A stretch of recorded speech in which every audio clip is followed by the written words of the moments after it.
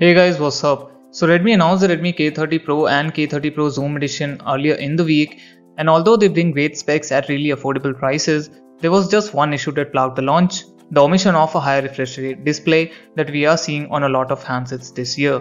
Redmi's justification to that is that at the time of planning for this phone, they did not realize that users would want a higher refresh rate over a bigger battery. So they added 200 mAh to the phone instead of a higher refresh rate display.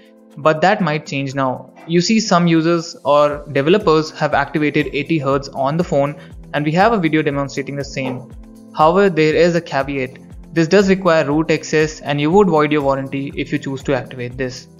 The same thing happened with the Redmi K20 Pro. It was shipped with a 60Hz display, but users were able to flash the device to activate 81Hz or 75Hz refresh rate, and we haven't heard anyone having any problems with it so far. A higher refresh rate allows having smoother transitions and an overall smoother experience of using a phone, while mostly useful in games, especially the ones that support over 60 FPS. But at the end of the day, it is a Redmi device and they know what's best for the phone.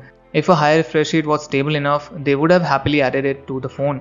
At the least, this might decrease the lifespan of the display. So if you choose to activate it, you should be careful that anything can go wrong and you might end up with an expensive paperweight. OnePlus started the trend of higher refresh rates with the OnePlus 7 Pro, and they will upgrade it to a 120Hz refresh rate for the OnePlus 8 Pro, launching in just a couple of weeks from now. So that's it for this quick little video. What are your opinions on high refresh rate displays? Sound off in the comment section below. I'll see you all in the next one. Till then, bye bye and stay safe.